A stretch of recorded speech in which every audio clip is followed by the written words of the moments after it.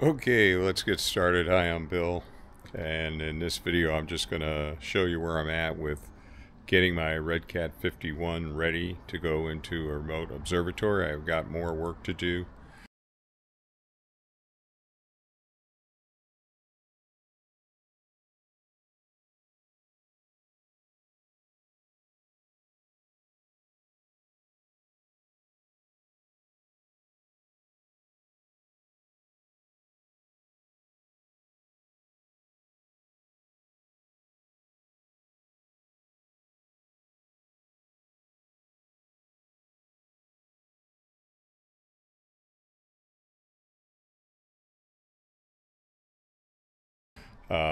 But I thought I'd share an update on where I'm at, and this is going to be a really rough edit video, and that's just the way it goes sometimes. So here I am. I've got my RedCat 51 out in the backyard. It's supposed to be clear tonight, so I'm going to try and just see what it looks like, if I can pick up some stars and stuff.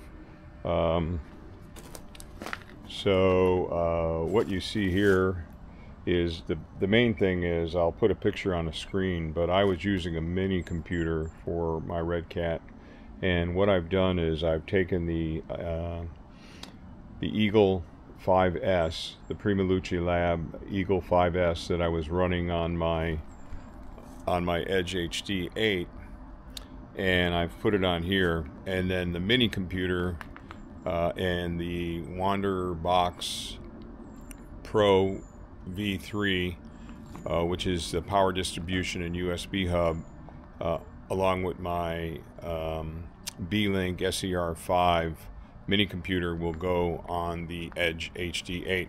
So I was concerned, as you'll see from the picture that I'm going to put on the screen when I edit it, I had a lot of cables hanging down and everything with my RedCat. And then it dawned on me, well, my Edge HD 8 has a top rail. So I used to run the mini computer and the Pegasus Astro Pocket Power Box Advance on the top rail of my Edge HD 8. It works fine. So I just basically swapped things out, and what that has done is it's enabled me to get a little bit better cable management. Now, I'm using the cables that I have right now here. And I will work to clean it up even more, but really the only thing I really have hanging down here is this cable that goes to the AC adapter from Primalucci Lab, that's designed for the Eagle 5S, and then these cables are hanging down here a bit, but I'll find shorter cables and clean that up a little bit. And I've already been slewing, and nothing gets caught with the way the cables are currently, but I want to improve them even more. Now, let's see if we can show this here. So, you know, I got the AM5 mount. This is the AM5N, and it's got a power, I don't know if I'm going to be able to show it, but it's got a power, 12-volt power outlet there that I'm using to power my rotator. And then the way you connect, there's a USB-C to connection to my Eagle 5S, which is a Thunderbolt, I guess, connection, or USB-C connection there. So that's working out pretty cool. And then I kind of built up, I've got a Vixen rail on the bottom of the Eagle, and then I've got the Primalucci Lab clamp that's fixtured to the top of the Eagle 5S. And then I have another Vixen style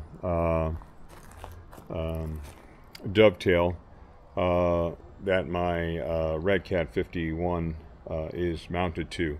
So that all worked out pretty good, and I got enough clearance over here with my with my rotator. So I've got clearance down here. The rotator should stay in this position all the time. And then what's going to rotate is my new filter wheel, and that has 31 millimeter, 36 millimeter unmounted filters in there that I installed this morning. And then here, if we can get a shot at it, here is my new ASI 2600mm Pro camera that I installed in place of the ASI 294mm Pro.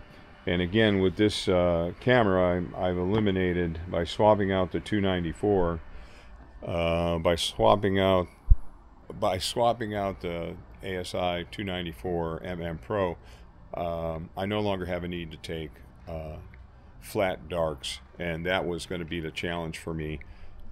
You know, I can generate dark file libraries, I can take bias file, have that in a library, and I can even build a flats library. Or flats are going to be easy to do once I get my Deep Sky Dad flat panel. Now their delivery times are 4 to 5 weeks, so I'm not going to have that for a while. So but I'll deal with that. So these things probably will not be going into the remote observatory until late December, early January, I would imagine. But this is what it looks like right now. I do have to work with the Eagle, and what I need to do is I need to go into the BIOS, and I need to be able to set that to auto boot on power loss, so that way this will boot up once it detects power, and that'll work out just fine.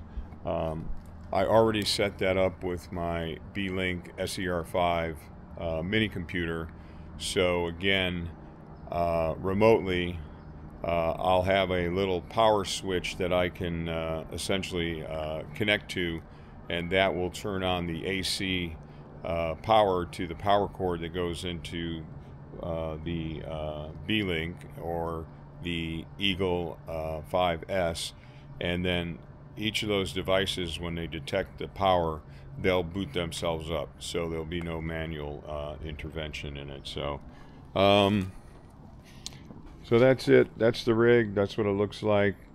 You'll see the picture on the screen when I edit that, what it was looking like, the RedCat. And again, I'll just have to continue to clean this up, get some maybe custom cables of the right length, so it looks a little bit nicer and easier to deal with. So and then the Deep Sky Dad flat panel will attach to here, and then it will open and close the flap panel so that I can take my flats as need be. So alright, just wanted to do a quick one here. So if you like this kind of content, please give it a thumbs up. Next is to get my Edge HD, the Wanderer Powerbox Pro V3, and the B-Link mini computer secured to the top rail. I'm just going to use Velcro like I did before, and then I'll work through getting my cable runs and everything correct on that as well, so it's nice and cleaned up. And if you've been watching my videos, I also ordered a Deep Sky Dad, what he calls flap panel, which is essentially a movable flat panel that will open and close, so that I can open it when I'm doing imaging, and then I can close it when I'm done, and then when the closed position I'll be able to take my necessary flats. So alright, other than that, clear skies.